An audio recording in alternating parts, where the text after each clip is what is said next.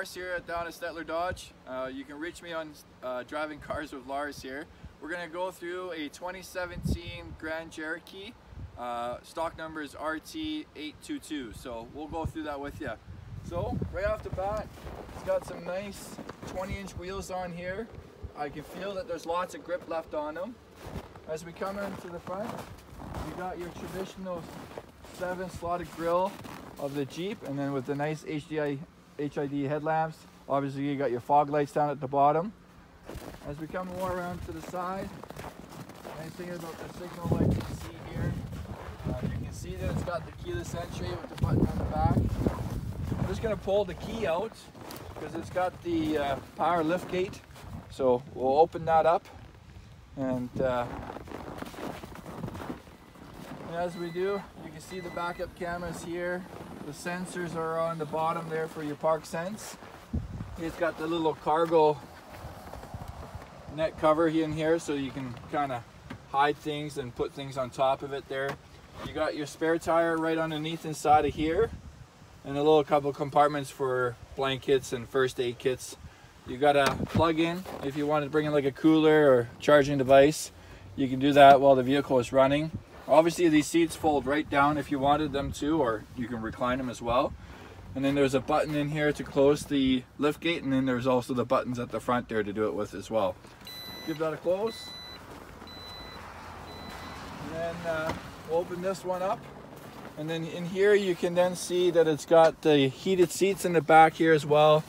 A couple USB ports to kind of charge it, and then power inverter to charge a laptop or an iPad or a tablet of some sort like that for you.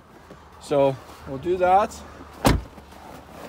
We'll open this one up here, and here you can see the power door locks and windows. Memory seat and functionality is here, and then you got your button for the gas cap right here. Automatic headlights, and this has got the nice power telescope steering wheel in here for you.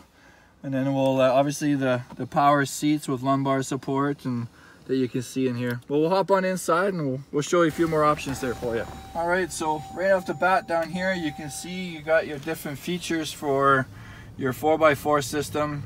So if you're driving in sand or snow or auto and your 4-wheel low or in hill descent, it does have the transfer case disconnection for flat towing. So if you want to pull behind a motorhome, you can do that.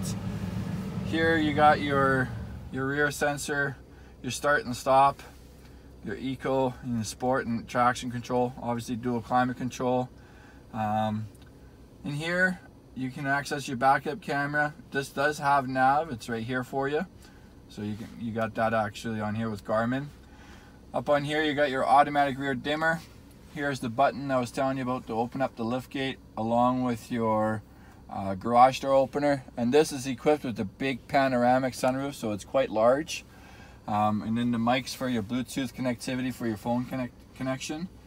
You're also inside of here, you got a bit of storage inside of here, and then I'll open a small one here for you as well, and then you got that in here as well, and they give you a little spot here to run the cord through in here for you as well. Anyways, come down and check this one out. It drives super smooth.